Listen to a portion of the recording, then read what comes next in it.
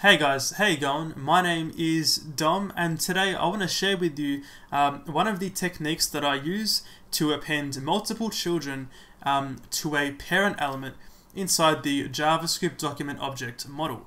So to demonstrate this, we're going to actually use an unordered list element, and then we're going to use this technique to actually append multiple list items to that unordered list element. Okay, so let's hop inside the source code for this document and actually create a new unordered list element. Okay, so let's type out ul and give it an ID of something like my-list. Alright, so now, as I said, we're going to be using this technique to append multiple list item elements to this unordered list. Okay, so inside the JavaScript, we can actually start off by creating a function which will generate list item elements for us. Okay, so let's just make a new function down here and give it a name of something like creates list item. Okay, this will take in some text as an argument. All right, for the function body, we can just create an actual list item element. We're going to be using the var variable declaration just for backwards compatibility with all the browsers. Okay, so let's make a new variable and give it a name of ally equal to document.createElement. Okay, we're going to make a list item element, so pass an ally into there. Okay, so now we can simply just say ally.textContent is equal to the text that was passed in to the function. Okay, and then we can return ally. So that one right there is just going to generate, it's going to generate a list item element as a helper. Okay, so we can just say up here, we'll put a comment and we'll say creates this a list item element. Okay, with some text inside there. Okay, so now we have this function, we can easily create list item elements. Okay, so let's now create a function that will append multiple childs or append children to a parent element. Okay, so down here, let's define a new function and we'll call this one appendChildren. Okay, so this function is going to take in two arguments, the first one being the actual parent element. In our case, it's going to be this unordered list element. And the second one, so parent, and the second one will be an array of children. In our case, it's going to be an array of list item elements. So we can put children inside there. Alright. Inside the function body, we can then simply loop over each of these child elements and then append it to the parent element. So we can type out children.forEach. Okay, so for each child, we can run this function. We'll pass in the child right there. Alright. For the function body, we can simply, as I said, we're going to say parents.appendChild. So using the native appendChild method and pass in child inside there. Okay, so that's all for that function.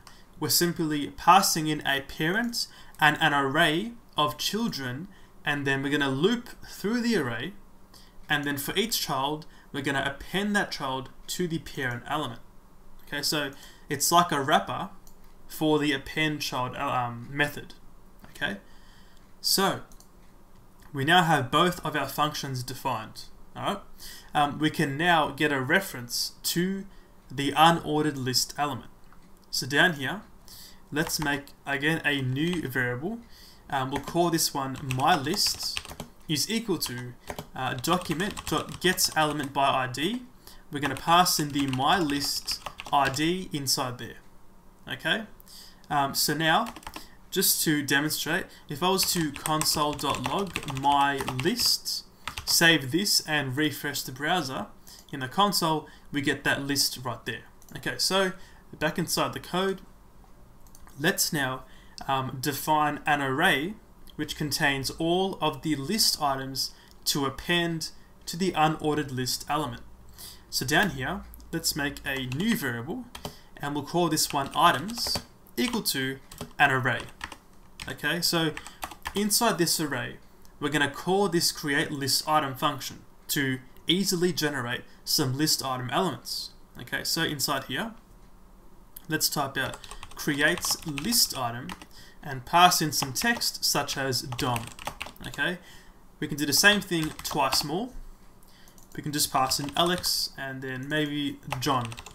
Alright, so now we have 3 list item elements which will be appended to this myList element. Okay, so we can now simply just say append children.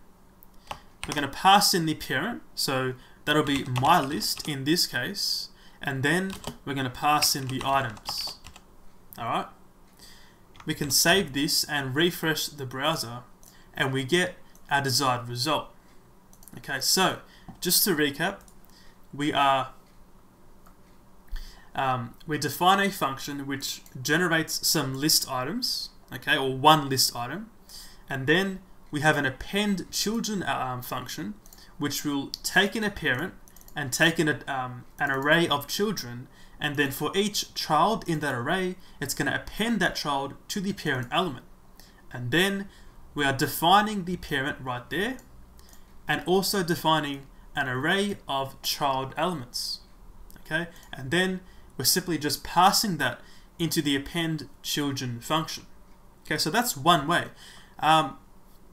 An easier way, in some cases, is to actually ignore this entire function and just simply loop over all of the items manually.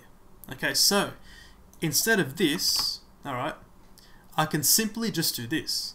I can say items dot for each. So for each item, we're gonna once again pass in a function. This time we'll call this one li to actually match the context. Okay, and now we can say myList.appendChild and pass in li. So this is basically the same thing as the actual function, but this time, you know, sometimes you might just feel like doing it like this. The function might be a bit of a hassle. So that's also a way you can do it. If I was to save this and refresh the browser, we get the same result.